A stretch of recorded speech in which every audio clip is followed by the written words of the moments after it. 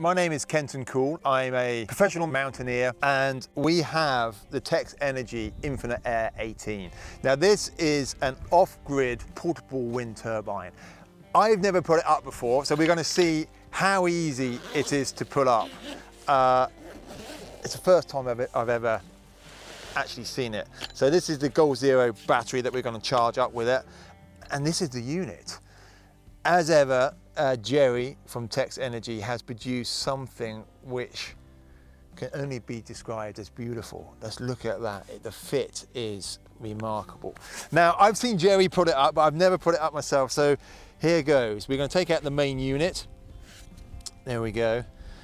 And we've got a base plate to put on it, which is tucked in here. I'm going to take off the little wing nut.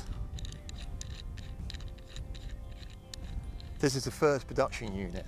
I feel quite privileged and blessed to be able to play with it. Here we go. Put that on there. Now this only needs to be finger tight by all accounts, so we just wind that up. We got that on place, and we've got to build the tripod support unit. So we've got the legs all in here. Just going to put this down a second. We've got the 3 legs. I'm just going to get the bits out, and we've got the leg extensions here. I'm going to lay it all out so I know what I'm doing. So they're going to tuck onto there. And then we've also got the legs and this little device, which is actually quite important. So we're going to put the legs in. Pretty obvious which way around they go. And it's a friction fit in there. Look at that. There's a beautiful friction fit into those. And then we've got the second extensions. And it's totally intuitive. You can only put these in one way around. Look at that, in they go. You could stand it up like this, but this little device here, which goes through these little cleats, is what holds it all together and in place. Because right now, if I lifted it up, that in theory could fall out. But by tightening these up, this is super clever. By tightening these up, the whole unit comes together in a super snug fit. So there's no screwing this in, there's no moving parts as such, and all of a sudden by cinching that up, look, that's not coming out. That's super clever. I like that a lot. Now on the bottom of this tripod we've got some little spikes. Again, they slot in. I'm just going to cinch that up. Having never done this before, this is actually proving to be a little bit easier than I thought.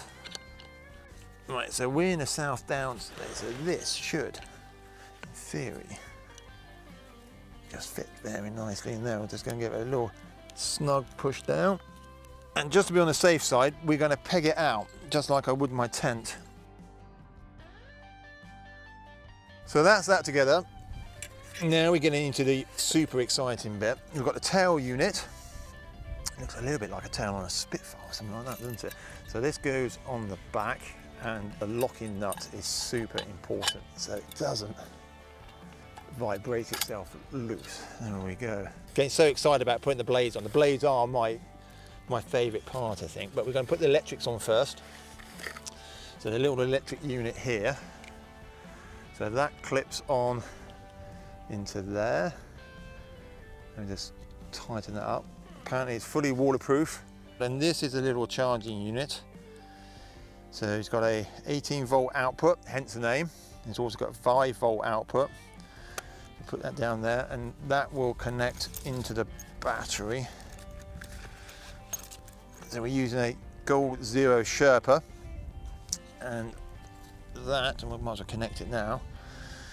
This is the big charging unit from the 18-volt out and into the side there. All right, let's put that to one side. And this is the bit that I've been waiting for. Look at this. This is the exciting part. This may not look like much, but this is a thing of beauty. This is obviously the blades. There's 4 blades, 1 spare just in case, and these have been years in the development. The two colours, this is a silicone, it's like a soft silicone, whereby if you do accidentally put your hand in the blade when it is rotating, apparently this can do up to 2,000 RPM. If you do put your fingers in it, or your hand, or your dog walks into it, or whatever it is, this is soft. It will give you a thwack, but it won't actually break the skin. This slots into the aluminium, beautifully milled sort of front piece, and they were only fitting one way around. He's got a little lug on there, so they just slot in. I've never done this before, and the friction fit is exquisite. And that fits just on the front here. Just cinch that up, and we are good to go. Look at that. There's a very slight breeze here. Really, there's not much at all, and that is away. Look at that. That's generating electricity. There's no pollution, no environmental damage. We're totally off grid. And if we just look at the, let's turn that on. That is charging. I'm blown away by that. I could just keep that going all day long. It's generating just a soft noise as well. It's quite soporific. Off-grid power generation through the wind. That is incredible.